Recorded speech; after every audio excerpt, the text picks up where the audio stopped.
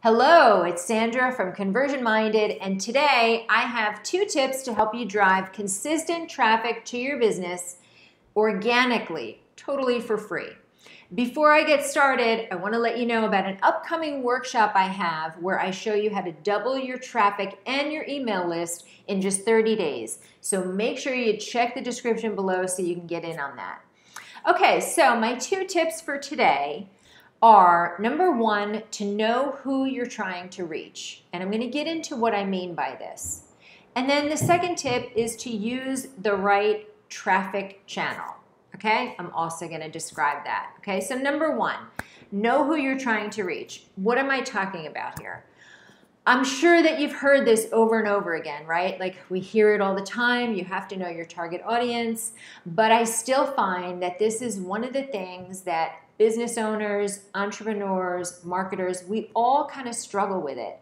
Especially if you're just starting out in your business, or if you're pivoting, or maybe you're rebranding, maybe your business has gone in one direction for a while and you're not really seeing the results that you want, so you're thinking that it's time to kind of shift, steer it in a different direction. And this is where things can really get foggy and you're just kind of not sure really who your audience is. I remember for a long time I was blogging and I couldn't really picture who I was speaking to.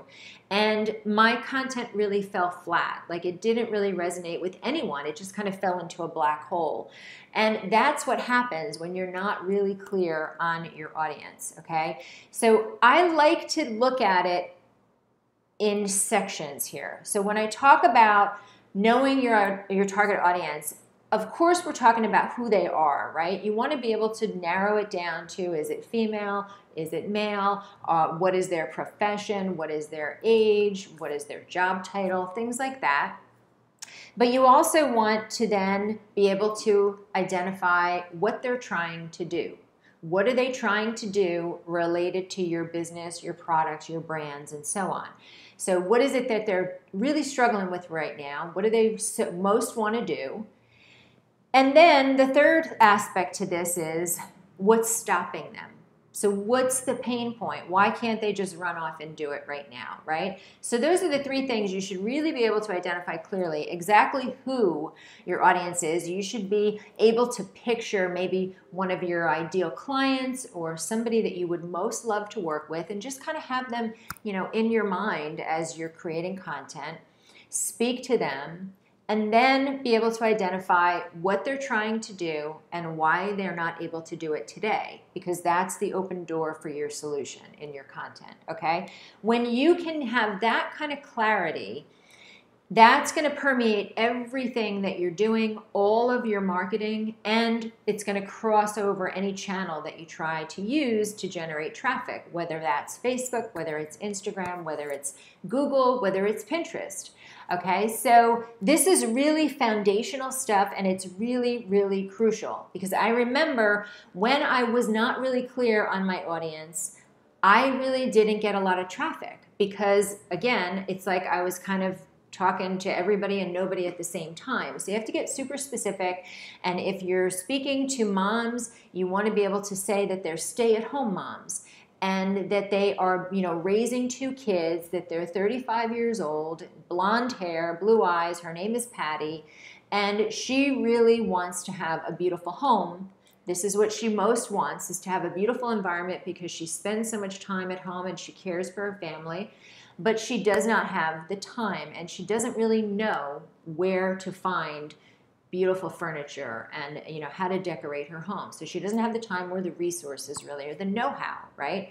So that's what's stopping her. She doesn't have time, and then she doesn't have time to even discover what the resources are, where she should be shopping, things like that, right? So if, say you're an interior design consultant or blogger and you have moms as your target audience, you want to get that specific with it. And that way you're going to be able to share content that really speaks to them and grabs them and connects with them, because you're going to be like you're inside of their heads. And it's a huge difference between having a vagueness about who your audience is, right? You should be able to put a face on it. You should be able to picture this woman, Patty, in her home, struggling with her kids, trying to clean the house, and just kind of frustrated with her IKEA furniture or whatever it is, okay?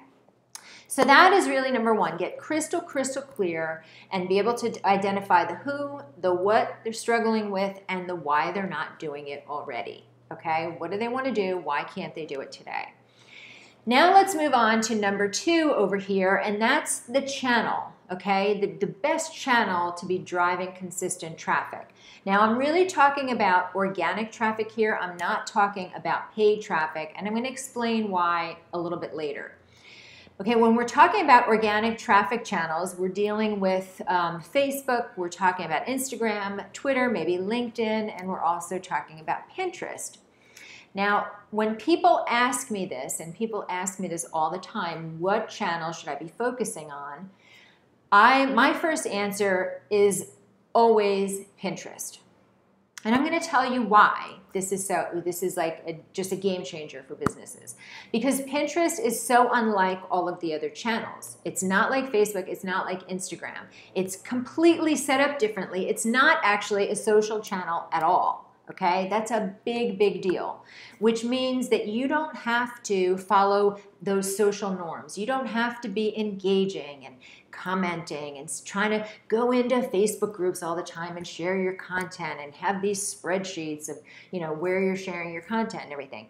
Pinterest is set up completely differently, and it's actually two different things, okay? Pinterest is on the one hand a social bookmarking site, and on the other hand, it's a search engine, much like Google, but with beautiful images and a lot of eye candy, okay? So when you think about Pinterest, think about Google, think about YouTube, think about how people are actively searching and seeking out information. And that's what you would use to drive your Pinterest strategy, okay? And this is just a huge game changer, because when you approach your traffic channel like that, that's what I call it. When you approach your traffic channel like that, you realize that what you're really going for is to drive traffic to your website without you having to be constantly doing something to get that visibility, right? And Pinterest is the channel that allows you to do that because of this combination of the social bookmarking, where you have groups and you have tribes that are actively pinning your content for you, sharing it to their audiences, sharing it to their networks, right? And then on the other hand, you have this search engine aspect where you have people searching in the search bar for topics related to your content, and you have the potential to appear as long as you get this Pinterest strategy right. So the combination of these two things means that you can be driving traffic for a long time, and there's something incredible about Pinterest that Facebook and Twitter and Instagram, they just don't have. Pinterest has a very long shelf life for content. So you can pin something and it can kind of start taking off months and months after you pin it, so that you're just continuing to get traffic. I think one of my most popular posts is from a pin that I shared a year and a half ago, 2 years ago, and it's still driving the most amount of traffic to my website. So that's huge. The opportunity there is huge. And even though you may be thinking of Pinterest from the old days, where it's all about recipes and DIY and fashion tips and things like that, where it's just kind of like a playland, it has really changed. It's changed dramatically. There are huge opportunities for businesses, especially businesses in the creative fields, especially product-based and e-commerce and coaches and consultants. When you picture about Pinterest is a place where people are very open. They're on there looking for ideas. They're looking for how to do things, how to make things, where to buy things. They're really open to whatever it is that you have to share with them, because they're actively on there searching and seeking, looking for ideas. So, when you can really embrace that, you can use that to drive your Pinterest strategy and have that consistent traffic. And then once you have what I call that traffic engine humming on Pinterest, then you can move on to your next channel. But I feel like it's really important to have established that solid traffic base, because then when you move on to the next channel, you're just layering it on top of it. And now this kind of starts getting into why I feel like organic traffic is what you want to reach for first before you start doing paid traffic. The reason here is that paid traffic, because you're paying for it, you have to be really tight with your whole business model, really tight with who you're targeting, your positioning, and your sales funnels. It's kind of like a next level thing because you're starting to pay for it. And if you don't have the foundational aspects of your business together, then you're going to be paying for that discovery. You're going to be paying for that learning, right?